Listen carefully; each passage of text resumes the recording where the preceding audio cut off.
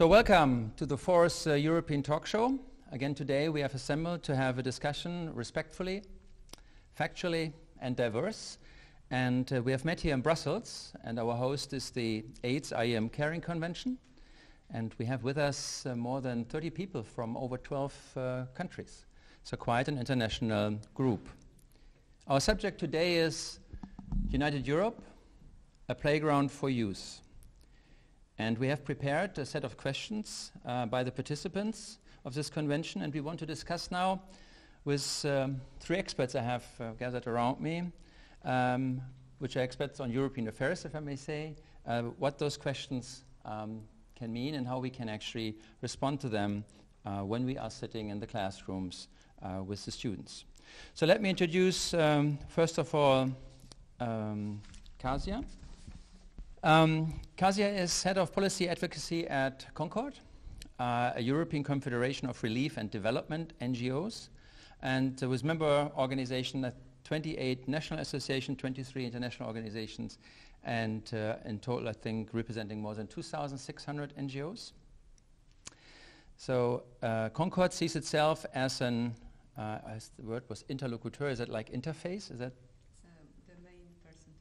The main person to talk to for the between the European institutions and development policy. Before Concord, Kasia worked for Brussels-based NGOs, and she has designed and coordinated several successful public affairs campaigns. So then let me move on to Ilona. Ilona is the director of the Public Libraries 2020 program. The program gathers 65,000 public libraries across the European Union and is run by the Reading and Writing Foundation. She manages the Brussels team, the advisory group and other strategic relationships within the program, and is responsible for strategic guidance and management. Previously, Ilona served as the Secretary General of Culture Action Europe, a European umbrella association promoting arts and cultural associations across Europe. And with that, I come to our third guest, Ivo. Ivo is the policy officer at the European Commission and part of the Brexit negotiation team. Congratulations. Before that, he was working at the Ministry of Foreign Affairs, Bulgaria, as an advisor for the Bulgarian presidency of the Council of the European Union.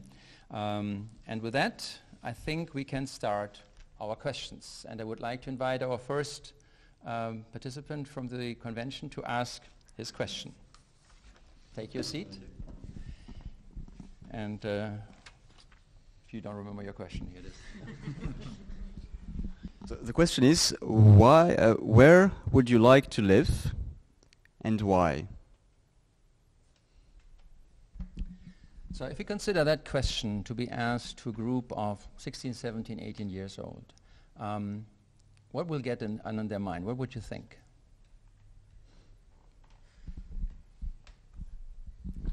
I think the thing to remember with this age group is that they'll think about family, friends, etc.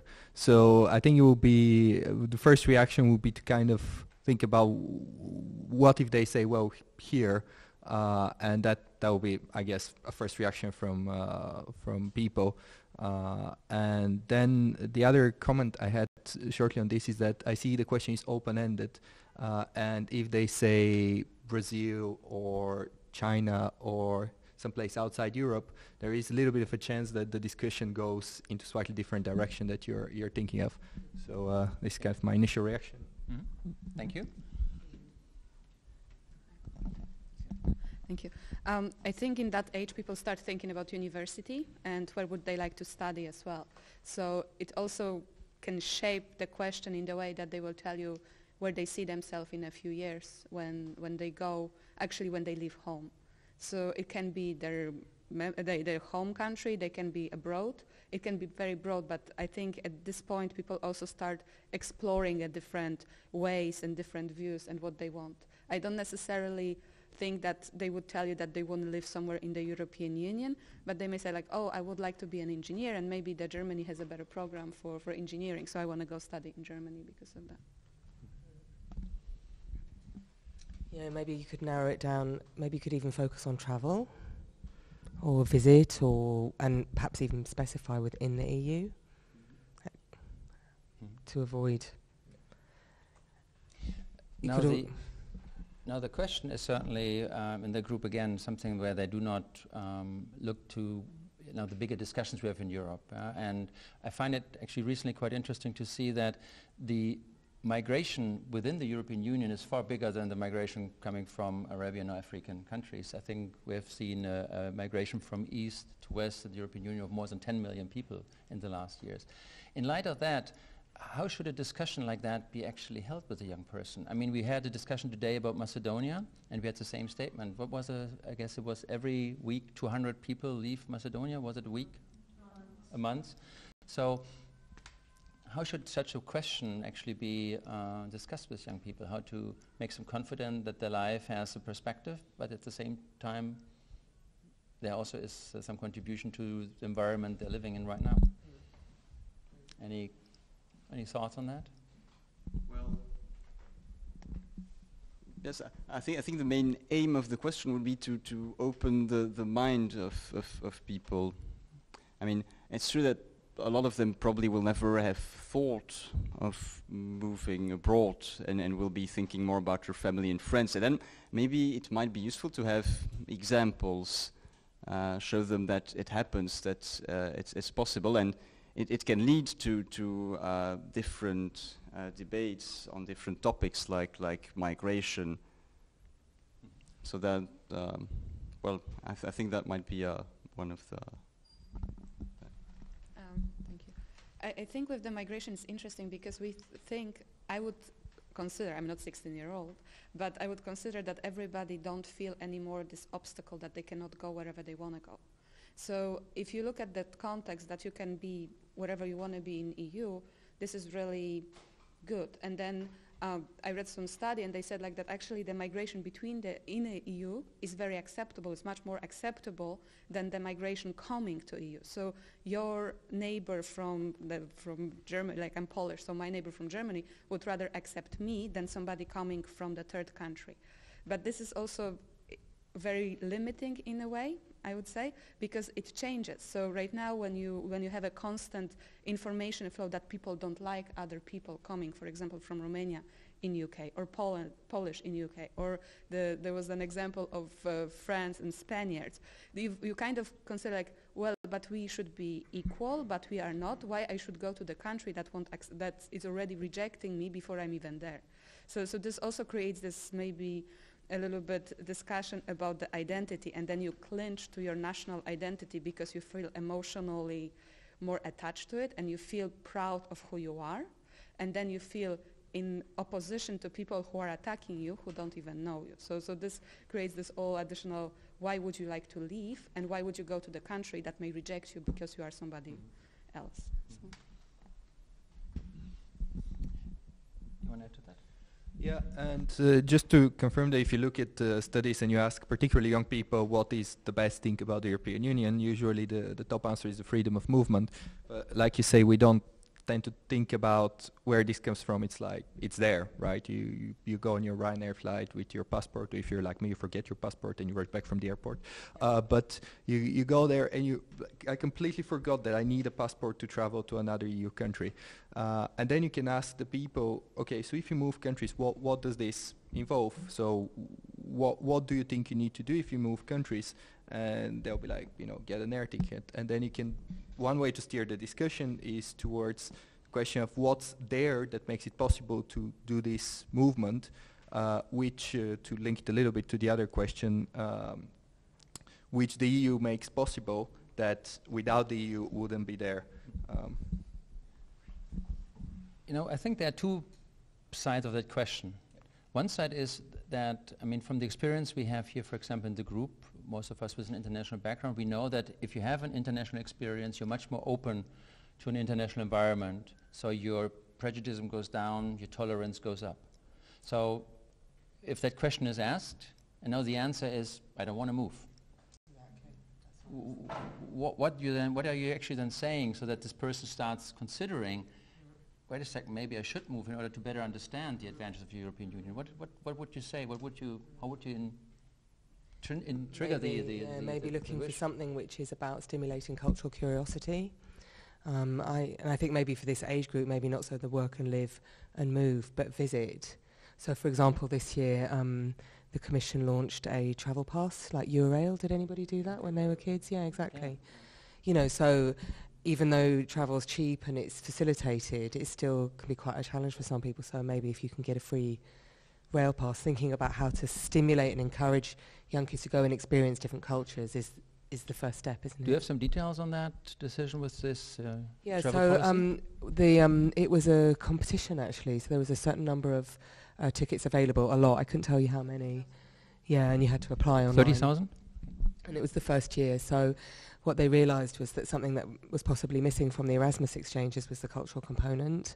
So enabling the kids who'd gone somewhere else to experience more deeply the culture of where they were, or perhaps to travel around within the neighbouring environment. So stimulating the cultural, you want to find a way to stimulate the question which says, how could you want to experience another culture, or, you know, we understand where we're from when we go somewhere else, and that can start with going to the next village and the next town, and that would also be very contextually driven. If you're in a Polish village, or you're in London, or you're in an economically privileged environment, or a small, you know, the barriers are not just regulatory.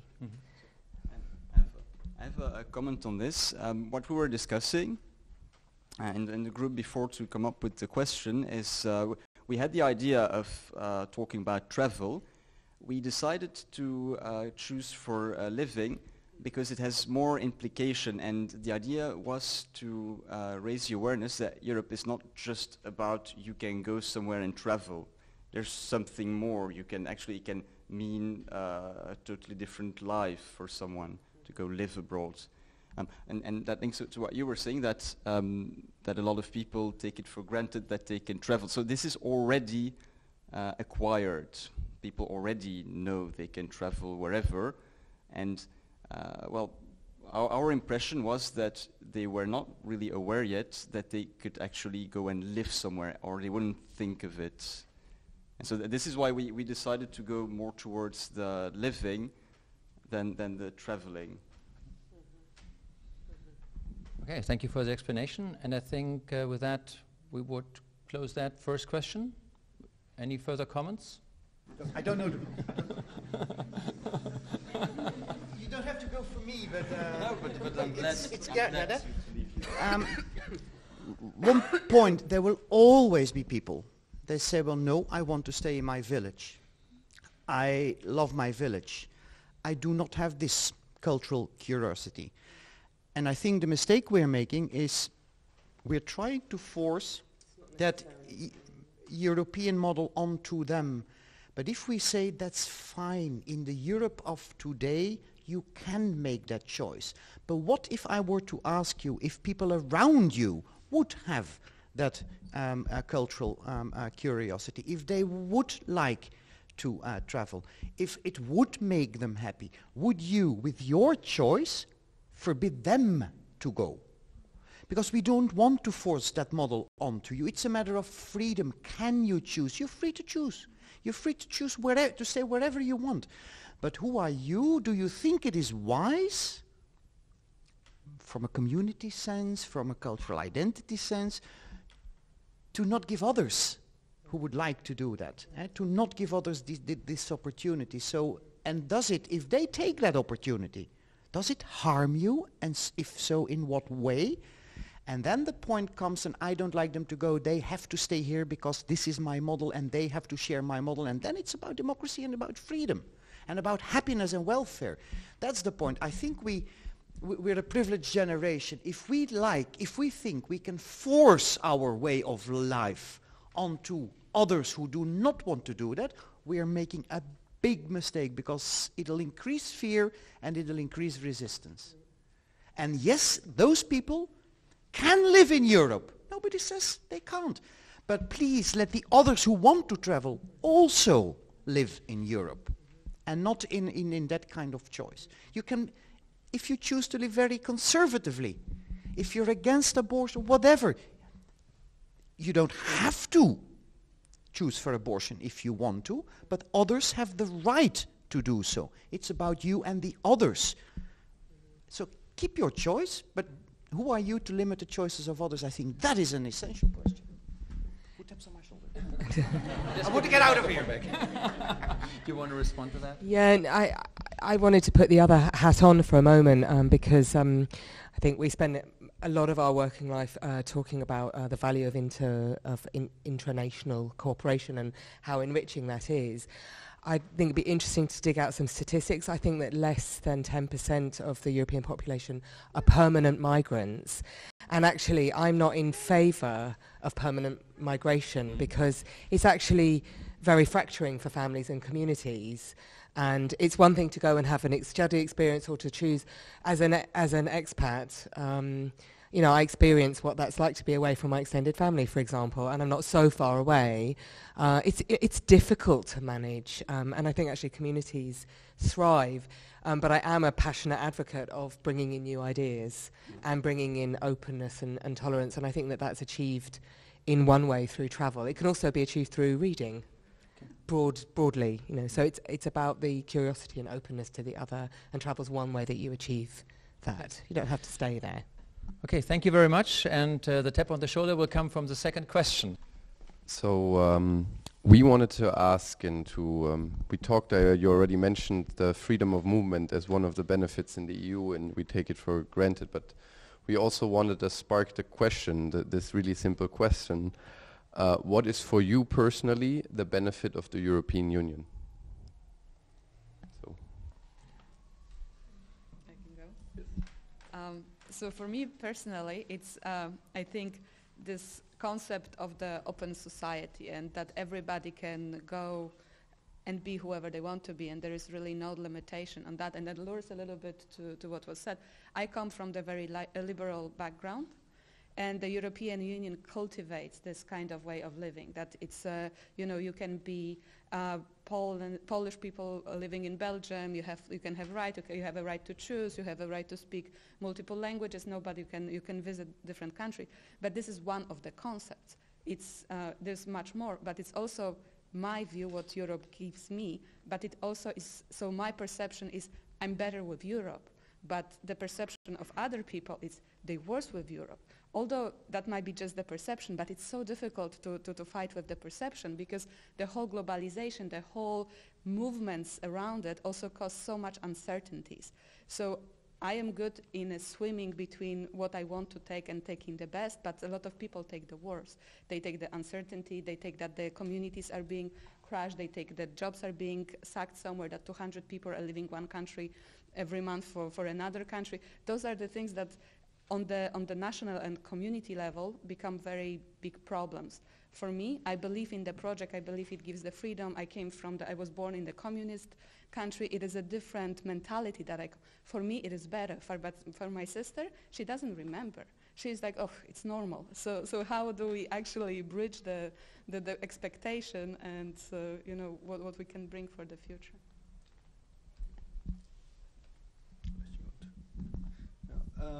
Just to follow up on this, on a practical note, I think it's actually it's a good open-ended question because people would have some ideas. Usually they'll be very influenced by what's in the news. So you ask them what's the EU for you, and usually the answers are likely to be something that was in the news over the past couple of months, something that's being discussed at home, etc., etc. And then you can get a little bit of a feeling about what's the level of knowledge, of understanding. So it's a very good question to start off with, but I think you need to keep building up on this in order to get a discussion going. And obviously the classic question here is, what are the good things that EU brings to you? But the interesting question, I think, is you can be slightly provocative and depending on your audience, and ask what are the bad things about Europe, and then take the discussion in that way, because I think that will be more engaging than rehearsing what's a list that people keep hearing all the time. And I think that will be a nice way to play devil's advocate a little bit with the people and actually get a little bit of a discussion going. Or maybe it's just my Anglo-Saxon education coming through. Well, maybe let me challenge you on that formulation, not necessarily challenge or build on it. We had in one of our talk shows before actually a discussion that led to the understanding that there is not really a European news media. There are only national news media. So the news you get about Europe are actually coming through Euronational medias, which are definitely tainted by the national understanding of Europe. We had, when we talked in Barcelona about Catalonia, a gentleman was there who came from Scotland. And he said what he read in the Scottish news about Catalonia was very different than what you read in London about it, right? Or in other countries, because it is the environment in which the news is playing a role that defines the message. So how do we actually get to even a common understanding about benefits of the European Union? Well, I'm British. We heard that. So, and I think it's not that it's not a good question. I think it would be really interesting to think about how to dig down. I mean, we've been overwhelmed with what has the EU done for you? There's currently, you can look in your postcode and see, well, did it build a road? Did it? That's not the hearts and minds conversation, and it starts to get very technocratic. So when I started this project, the funder said, oh, but 50% of national legislation comes from European Union. And I was like, yeah, but it's not in things that people notice. It's water, drinking water. It's a lot of sort of background regulatory quality stuff that we take for granted. So I'm not sure where that conversation goes. And also from our perspective, I just start to think very technically and bureaucratically about EU legislation. I'm trying to think what 16 and 17-year-olds. And again, we're crossing over Europe and the EU quite a lot, maybe. So. But that's also, I think, the daring thing about this question is are they actually interested in this, and does it actually spark a discussion about what the EU is actually for them? And I think that's also where we kind of wanted to go.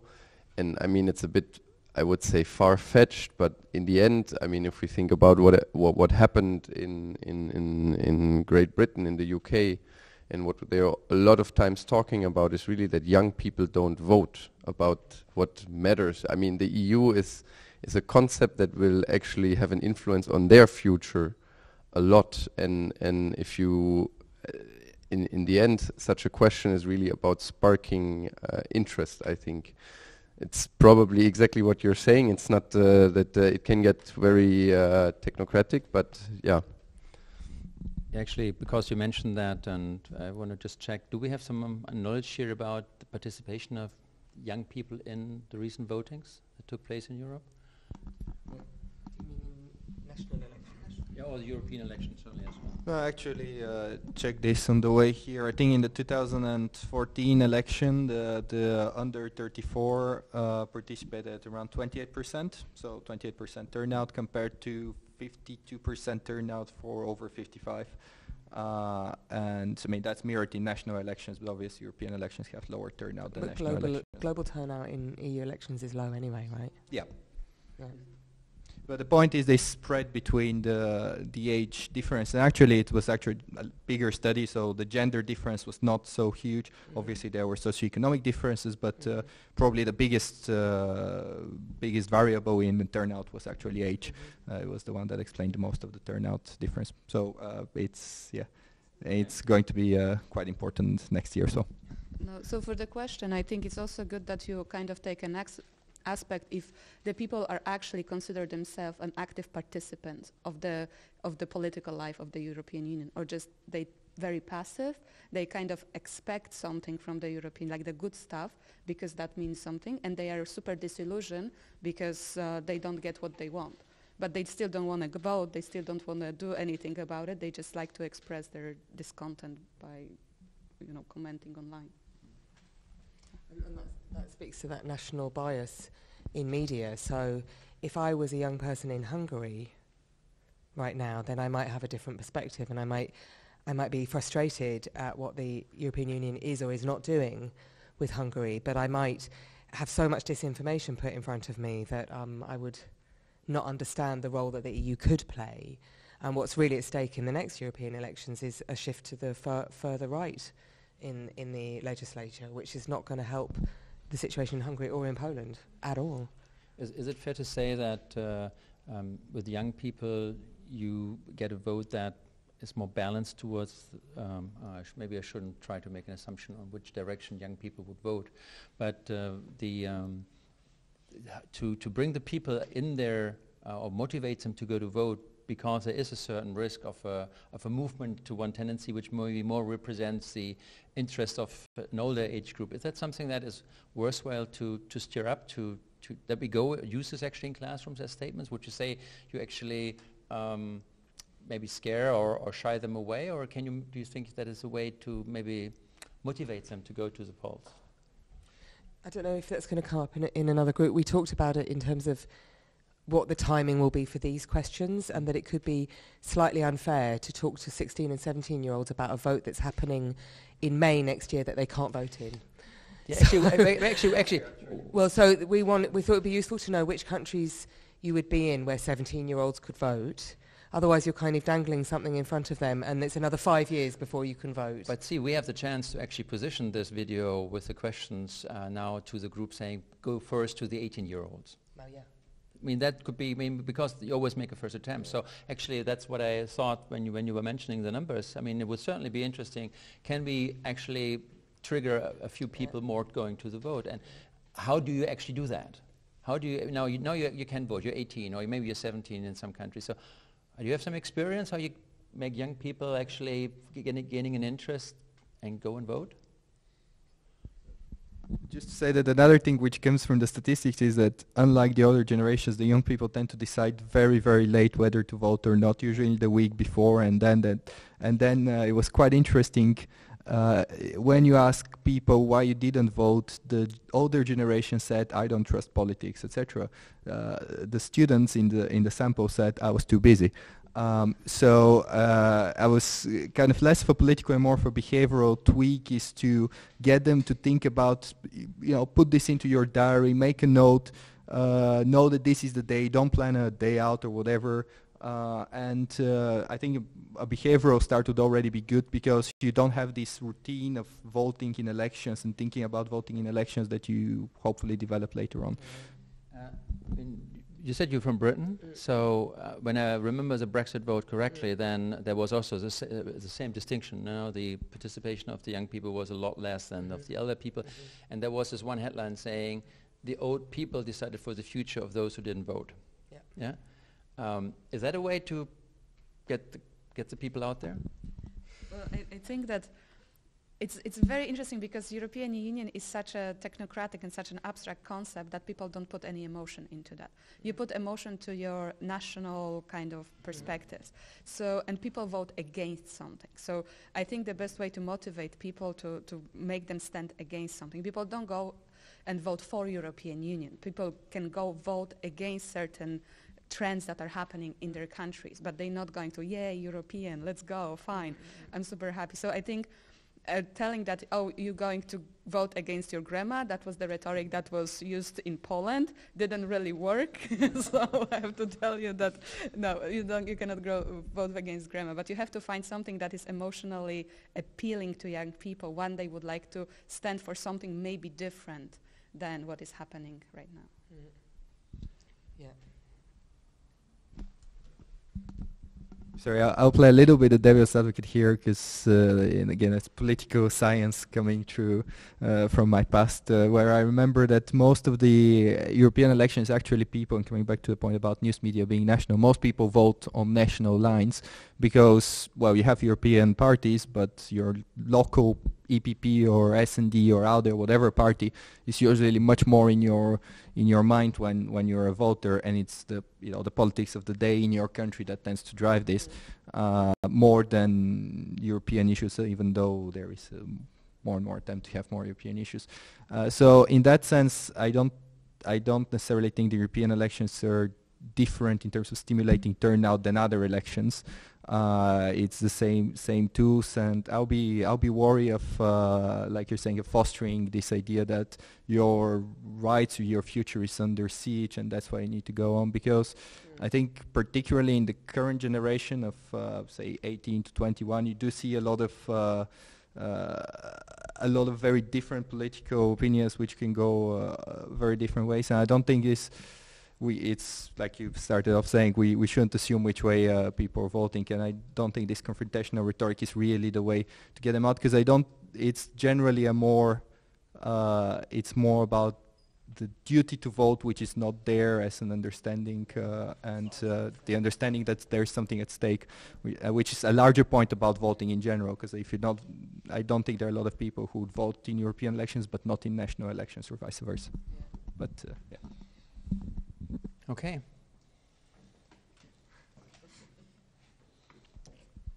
Carmen, I'm sure you want to have the microphone now. Thank you. So my question, what came up to mind when you were talking, is that I feel that when I'm 25, and I even feel it sometimes that, again, since the information we get is from our media, like from our local media, we don't really know where to look. And I think about this 16, 18-year-old people who probably haven't even started reading the newspaper. Like, they hear what their parents say, they may grab a newspaper, but they have this doubt whether should they just directly believe what the newspaper says or not. So, or again, if they go to the European Union webpage, should they just believe it? Because again, they're just going to have one side. So where would you recommend they look for this information to decide on the vote? 9gag. Definitely not Twitter. My kids get 80% of their political opinions from 9gag, you know, and it's like, oh my God, it's like 50% disinformation. I mean, but isn't that what Obama revolutionized? Is like using social media creatively, thinking about ways of encouraging young people to fact check, you know, but that's a whole culture of civics, which is really, really challenged in our modern times. And also, it sounds so banal, but, you know, there's a loss of trust in the political system. There's a loss of trust in the process. There's a loss, even myself, I'm not sure I really think it's going to make, I'm not sure how much my vote counts. Maybe I'd like to express myself politically differently through direct activism, for example. Mm-hmm. And I've lost interest in that. And it's hard to make a case that the EU really directly affects you or you. I mean, for me, yeah, right now, it's a nightmare. Yeah. Okay, thank you, Carmen, for the question.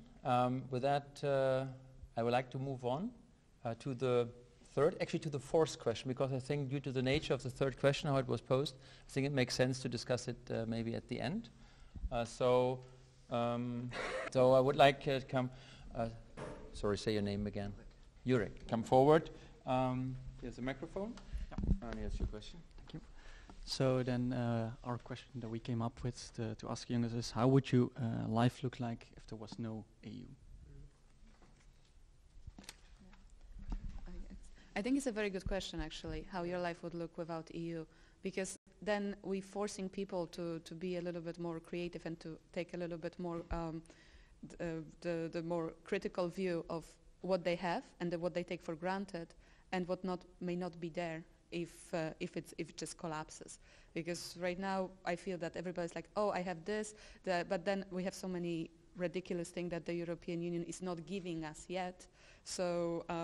But if we already take everything that they gave us, the European Union gave us, that may actually say like, oh, well, actually, maybe I should stop a little bit in the criticism. So I would say that the question is actually well formulated. I love this question. I was in this discussion a little bit. And it reminds me, I think it was Kofi Annan who died recently, who said if the UN didn't exist, we'd have to create it. And I think what we have now is an institution that we know has many failings and doesn't work very well. And I was trying to think, because of course, in a way, Brexit pushes you to ask that, well, what does it feel like if I'm not in the EU? Okay. And the pro-Brexit camp says, we can negotiate all this. Everything that the EU brings you, we'll do anyway. It's fine. It's not like we're suddenly going to become a non-democratic, dirty drinking water. Everything will carry on just as it was before. We'll negotiate all the trade agreements. We'll carry on track. It'll be fine. And so it's quite interesting to think about how 28 countries would organise themselves if there were no structure to help them organise themselves. And I bumped on something you said there as well, thinking it starts to get you thinking, not what will it do for me, but how can I make it work better? Because I think there was a lot of empathy and sympathy for the Brexit vote, because the EU doesn't work very well a lot of the time, and it is irrelevant a lot of the time.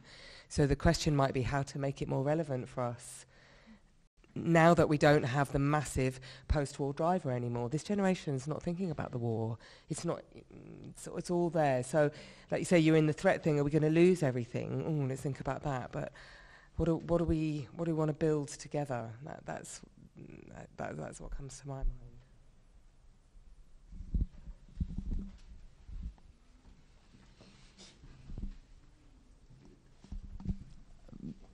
Thank you for that answer so far, and I think that's the view that we all have, but I'm wondering, because I think that's what we are here for as well, is to see what answers can we give to people who are more critical about the European Union there, and if there's somebody going up to you telling you, what do I have from the EU, and telling you, the main thing that I have from the EU is not a job because of austerity measures, how do I go there and answer? I think you don't have to give them answer, you have to ask the questions. And you have to lead the conversation through asking questions. Because I would hate if I was skeptical about something and somebody told me, relax, this is all the answers. But if you kind of ask the question, then you're kind of learning about where the real problem is, and then you can start addressing it. But I would not look for an answers. I would ask myself, first of all, what a 16-year-old, 17-year-old actually already knows is a benefit he has from the EU. What will he actually be missing if the EU would not be there? Can he differentiate? Does he understand where his life will be different without the EU? Do you understand that? Do you think?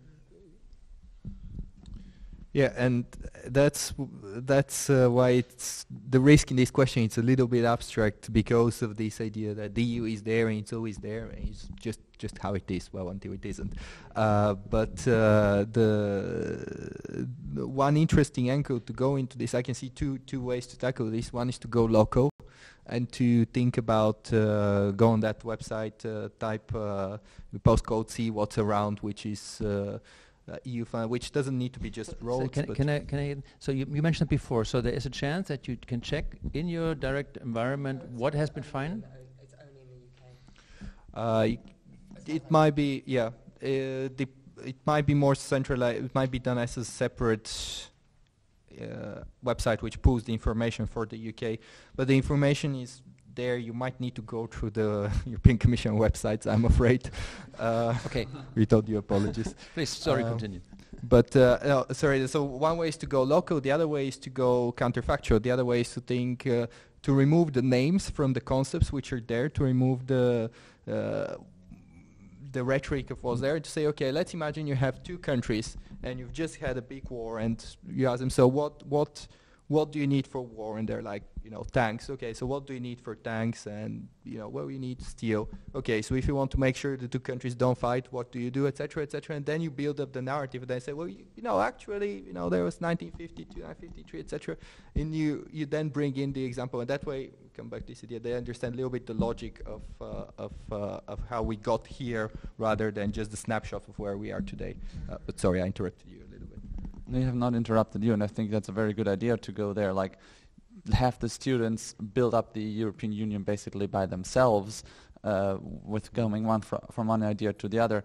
Though on the other hand, I see that's not really the question that was posed by the group, which is how does the European Union impact your life in a positive way currently?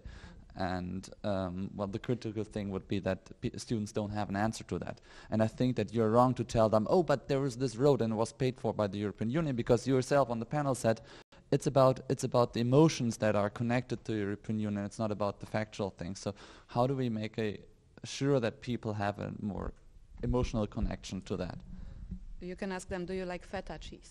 if they, for example, in Germany, because the produce that are kind of, all the food products, we have this food security policy that is going to different countries when you can transport and sell the produce from different countries. Or, for example, in Poland would be, do you only like eating apples in the fall, which is also very nice and sustainable, but a lot of people may not actually like the oranges that coming from Spain. And it's, so yes, I think this is all about questions and how you frame the debate in what actually appeals to people. I would go very careful with tanks. I think tanks are really appealing right now. So. What occurred to me also when you were saying about what if somebody says, well, it's because of EU austerity, that's an example of misinformation, and it's an example of poor understanding of the EU political processes as well. So that could also lead them down an encouragement to look at facts more critically. Because I would argue that the Brexit referendum was lost due to misinformation about the role that the EU had in UK decision-making.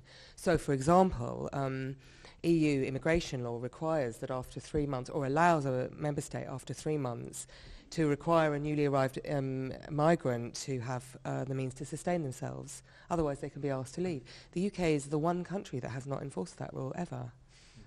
And we know anecdotally that after the referendum, the next day, the most Googled question was, what is the EU? So it's true. So you could, if you get that kind of response, you could sort of start to say, why do you think that, if we're in Greece, for example, that might be a complicated question in terms of what the role of the national government was versus the role of the European Union, but it's not the EU imposing entirely on a national state, and that's a misinformation about understanding the power and the role of the EU in national or local experiences. So you could encourage them to be critical in their information search. Hello. Can you remember your question? Yeah. Okay. So we wanted to ask high school students which development they would like to see in their communities and in their personal life, and kind of to take this as a point to initiate discussion on which role the European Union plays in helping them build these dreams.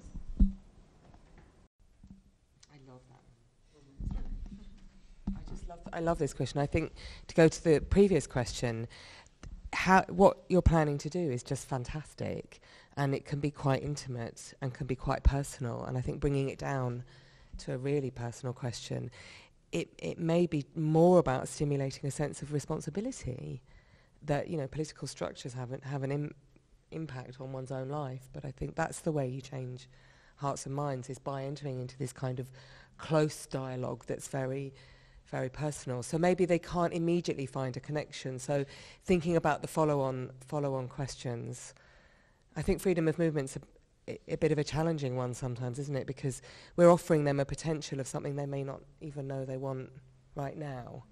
But thinking, what is it that you're really, really dreaming of? How could that be enabled first in your community by engaging, making it real for you? I just love that. I think it's super. I agree. I like this question a lot. I think because the real change can only come from a very local level, and it can be built to something bigger as a political movement of political change that is coming. And I think that when you ask people at the local level what they care about, they're going to be very sincere, because they said, oh, we need more roads, we need more schools, we need more, so, oh, I want to do something like this. And then you can ask a question like, who can help you with that? And then you can kind of stimulate the discussion of what could be done. But I like this kind of growing from the very local perspective and trying to shift it to the more abstract international.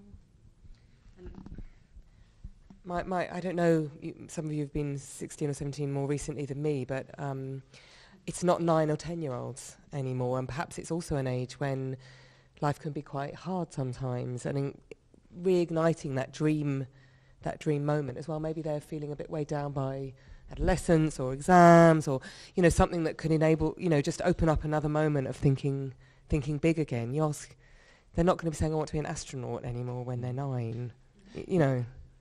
You know, I think one of the key reasons why we wanted to do that is actually that I guess we all know that no person is born a nationalist, a sexist, or a racist. Yeah, you all become that by the influences you get through your upbringing, and maybe the age of 16, 17, 18, you're not yet done with that opinion building, and maybe we have a chance to plant a seed that gives a more positive perspective to Europe and to intercultural relationships, to tolerance, and to open your minds for the values of Europe. The question is only, can we guide those people with questions to start the thinking process, and where do they go afterwards? How can we, because we all know, just when you water a flower once, that's not going to do it. You need to do it continuously until the seed, until something comes out of it. So, what comes next? I would like to connect to this a bit as well as what you said earlier. We're talking a lot about this freedom of movement. However, I believe that people who are looking for freedom of movement, who desire to travel, are usually not the ones who don't see benefit of the European Union, because this is a very obvious one. So how do we build this perspective in people who want to stay in their local communities, who value their local communities, and which perspective can we give them that the European Union helps them to develop this personal life that they want to have, to develop this community they want to live in? I think the power of, people need to feel empowered, that they can change something. I think the most is the disillusion that the politicians tell you something and they do something, and you cannot really influence anything anymore, because you are disillusioned with politics, you're disillusioned with the parties, you're disillusioned with the programs. And I just want to give an example, because I recently, somebody talked about one of the communities somewhere in UK that they were really against bringing migrants. Because they were empowered, like the community was not really rich, they didn't have a lot of money, so the government said, no, but we said we're going to bring you 300 people that are going to locate it there, that's the right. And the one of the MPs said, no, let's change a little bit the lens, let's ask them. Let's have an open debate of what they actually want. And after 2 hours debate, all those people agreed that it's actually a good idea to accept those people. But if there was only something that was giving them top down, it would never have the same effect. They would be just very disillusioned.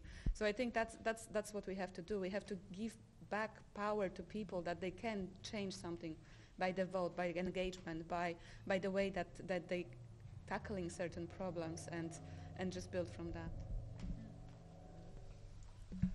And the other reason why I like this question, like you said, is that it's not obviously a EU question, but it goes in that direction. And the question actually for me it's a larger one about how we work together, etc. And then you can bring in the EU into the discussion about not as a high level concept that it's out there, but if you want to achieve this, then what sort of cooperation, what sort of working together do you need? Or maybe this thing you want to build, they already may have it in, I don't know, Spain or Poland, so you can and there you can draw in a little bit this idea of let's draw in the lessons of other countries, or let's work together because it's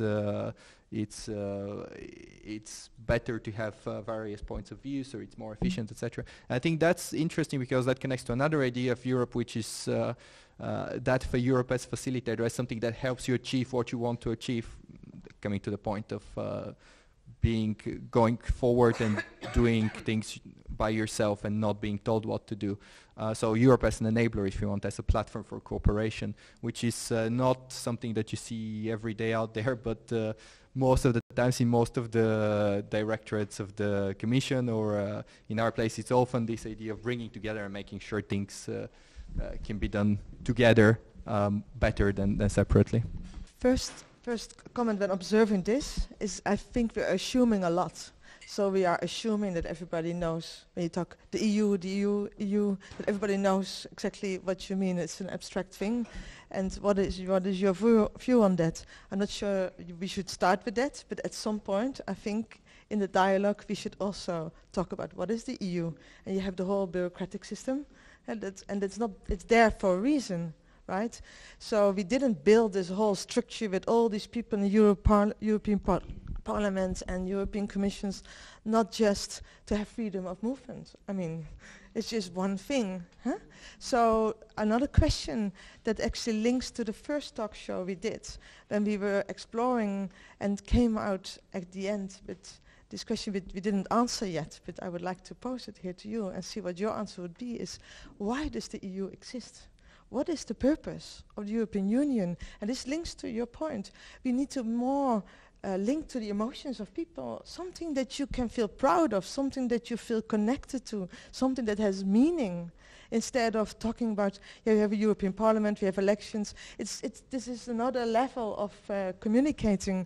And like in a company or any other organizations, you want to really connect with people, with their motivation, with who they are.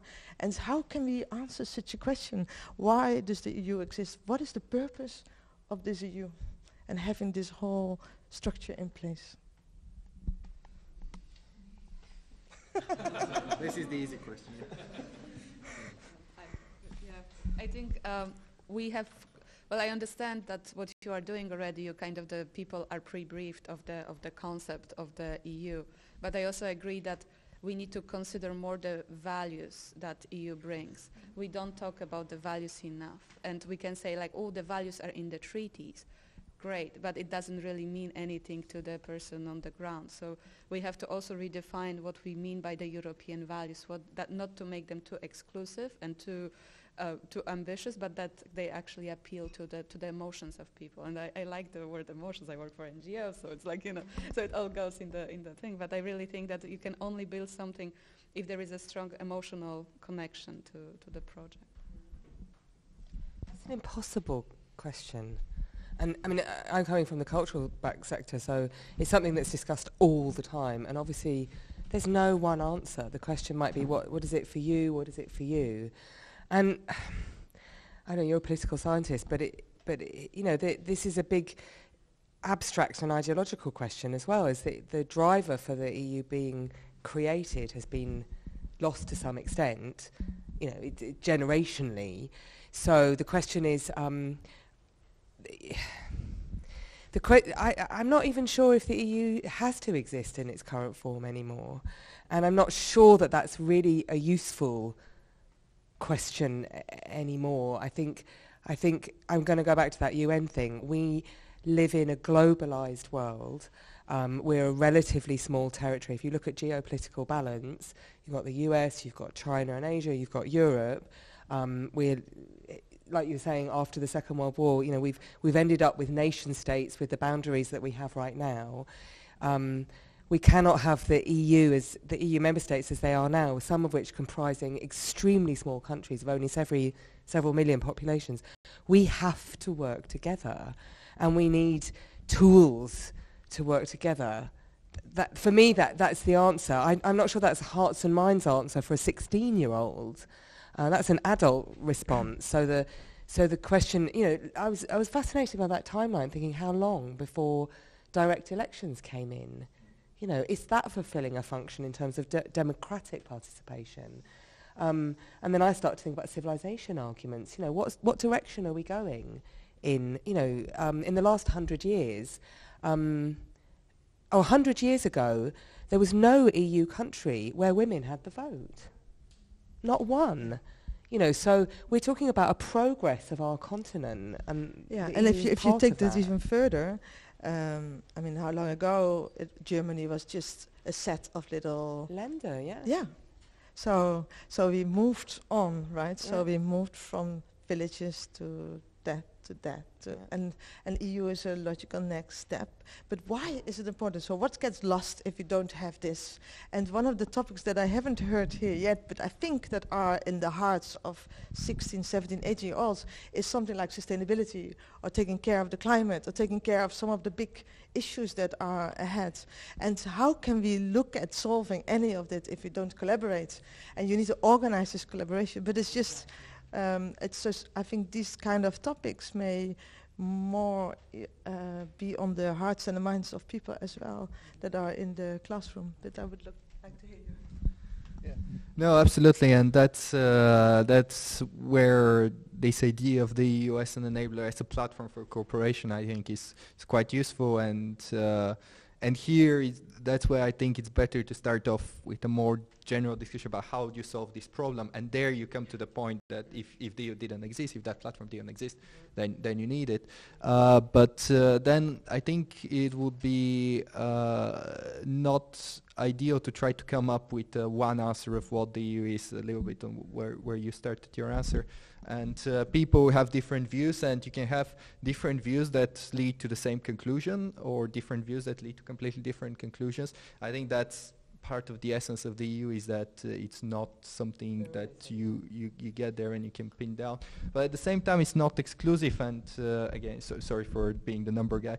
But if you look at, if you ask people about, do you feel, I think it's phrased interesting, because they're like, the question in the Eurobarometer is, do you feel your national identity and do you feel European? So it doesn't pose it as an exclusive difference. And actually, I think for the under 26, it was 70% of people who say both. But then the more you go up the age groups, the more people tend to choose one or the other. So there is this idea of the EU being there, but not being one direction. So this multi-speed Europe not necessarily going to the one direction altogether, but being in this together, particularly in the globalized world. But I won't go on numbers there because there are too many numbers. But do we have an understanding why that's happening? Why the numbers separate as we go on? Why are young people so easily identify with both, and then later on they lose that? Do we understand that? How many of you would say you feel your national identity? Let's say Bulgarian, Polish. Okay, yeah. But interestingly, not necessarily everybody, so that's interesting. And how many of you would say that you feel European? Yeah, that's called selection bias, people. But I think I don't know that the answer to this question why there is this division. But I think the interesting point is that now you have some people saying I'm proud to be Bulgarian and I'm proud to be European. And I think that's indicative of the change that we're seeing at these levels that you spoke. So not a very good answer, I'm afraid. But no, thank you anyway. I mean, and what we said before, I don't think that's necessarily the way we are going right now. I mean, you may say that the national progress is that we all understand that the more collaboration makes us all being better, safer, and more prosperous. But I don't see that being at least the short-term trend right now. The short-term trend is different. Right now we see more countries actually thinking that their response to the current challenges is a step back, leaving treaties, leaving multinational corporations. And that is for me an interesting subject, especially again under the light that when you're young you seem to see that's more natural, while you get older that seems to be, at least in the current situation, being a more favorable choice. And why? Why people tend, as they progress in their life, feeling more threatened by multinational environments.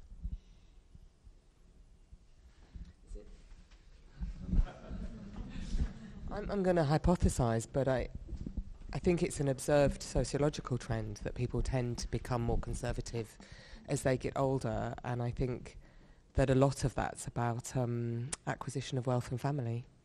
You start to have something to protect and to lose when the stakes are higher when you're younger. So obviously it's not everybody, and you might stop moving around. As we've said, moving around constantly for your whole life is actually a challenging lifestyle. So when you're young, when you don't have kids, when you don't have financial responsibilities, the world might look very different than when you're 40.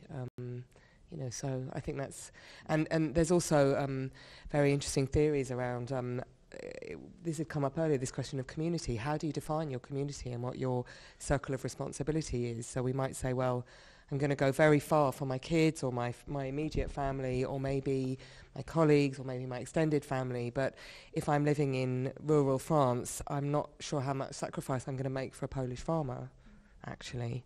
That's way too far away from me, and I don't really want to be paying into a social security system that they're going to benefit from, which is how the French could see things. So that kind of makes sense to me, anyway. I already have. I was actually thinking about that question for a long time, and some things pop up during the discussion, like just war, tanks, and I have the feeling that being a believer in Europe is getting more difficult because the arguments are getting rusty. And they're rusty? Yeah. They don't work anymore. And maybe the challenge for Europe right now is to give an answer, because people are getting older faster than Europe is growing. And year after year, less people remember the war. Less people remember the consequences of war. Less people remember the reasons that why Europe was founded, starting with this agreement about mines and steel. And over, just people get older, and all this is just memory. It's ancient history. It's difficult to involve people in Europe. We're just discussing about voting. And once you're believing in it, after you scratch a little bit, maybe it's just an empty shell sometimes, because you're expecting more equality, more, let's say, less differences between countries. It's interesting that you were mentioning, like, yeah, I was born in a communist country. And maybe it's also a responsibility to open a debate between 28 countries nowadays. What is our economic system? What are our models? What are our core values? And how are we fighting for them? And actually, sometimes I'm missing this. I come from Spain, so we have problems sometimes with corruption, with independence. I'm from Barcelona as well. Maybe some people are just missing this open debate between everybody. So we can bring solutions from other places. So we can bring, for example, development to certain areas in Europe. We don't need a full Europe with companies and industry and economic power, but certainly some areas are getting behind. You name the reasons, but maybe at this point it doesn't matter, and we're just to look forward instead look backwards. Because every time we look backwards, these arguments we're building, they're getting older and lose meaning. I guess it's a nice analogy to say they're getting rusty, because they were built out of coal and steel, and a lot of water run down the Rhine these years. Yeah. Okay, any comments to that? I think Europe right now is facing, not only Europe, I think the all liberal order is facing something that we were not really prepared. That people are disengaged with politics. There is a huge movement of this nationalistic identity politics that is happening, and we don't know how to respond. We have this truth decade, post-truth world, and we are not ready. Our democratic institutions are not ready to respond. Our politicians cannot respond in the same way that they were responding, because there is no trust. So I think Europe is unfortunately a victim of a much European Union as a concept is a much bigger trend, and we see it very detached from everything else, and we discuss it as a European in here, but it's really all over. So this is also we have to look in a bigger context, I think, when we're addressing Europe. So regarding this, I was thinking on the analogy of the rusty thing, and that we were also talking on the 100 years level of how stuff would happen if the EU didn't exist.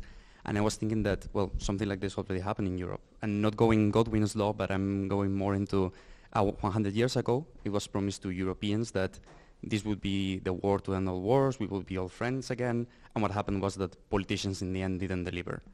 And problems continued happening, and in the end, well, it happened what we all know. And in the same sense, I can see that a similar thing is happening again, that is that, so the Berlin Wall fell, and all the people in the Eastern Bloc were promised, like, this will be amazing, this will be really beautiful, we will all develop together, we will all be one European community. But what in the end happened was that politicians didn't deliver, and what I can see happening is people take the charge in some way against the EU, because in some sense I can take a charge against my own EU government, my own national government, sorry, I will vote for the next guy. But in a lot of countries what happens is, how do I hold my European government, the European Commission accountable when I don't like what they're doing or stuff is not moving enough fast? So that would be my question to move this rusty thing regarding it. So as a citizen, what can I do to actually help things move faster? And also what the EU should change in itself so this lack of accountability on that citizens feel doesn't happen. Yeah, and I think that is the right question, and the first step towards this question is to think about who is accountable for what right now. And that's where it's interesting, because we had this discussion so far, which was kind of what is the EU, what we would like the EU to be, and we're speaking about obviously freedom of movement, peace has come up a couple of times, etc. Big concepts and important goals. But what we haven't discussed is who is in charge of what these days, and that's again probably a very good subject to discuss with the age group you're all going to be engaging with, because it's a well-known behavior from political leaders to say that whatever good happens is because they did it, and whatever bad happens is because Brussels told them to do it. And I've seen this in my country, and I think we've seen it in other countries as well. And the other thing is, when we remember the EU, okay, there is this promise, what we say, development, peace, security, etc. And then we say, okay, but how do we do this? Well, we do this by giving 1% of GDP, even less these days, to the EU. Compared to more than 40 or 50% of GDP in certain countries of national spending.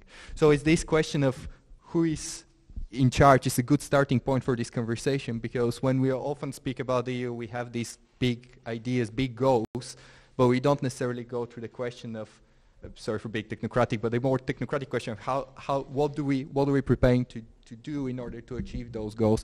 And obviously if you want peace, security and development with at the price of a cup of tea per week, that's a bit tricky to deliver. I know we might be going a bit over time, but I just wanted to add one last question, maybe, that how does it make you feel? Because we have a group of around 30 people here, coming from all across Europe, around 12 nationalities, and they have been working throughout the entire weekend to develop projects to bring ourselves towards a more caring society. How does it make you feel that we've invited you here to talk to us, and how does it make you feel, basically? I'm just so grateful, and I feel very humble, actually. And I think, we're both working in NGOs, and so we're coming from an activist mindset. And I understand that the topic here is European unity, and that we're talking about the EU as well. But I think it's something much deeper than that, actually. And we are living in a global world. The fact that you're reaching out and trying to connect with other people is the beginning.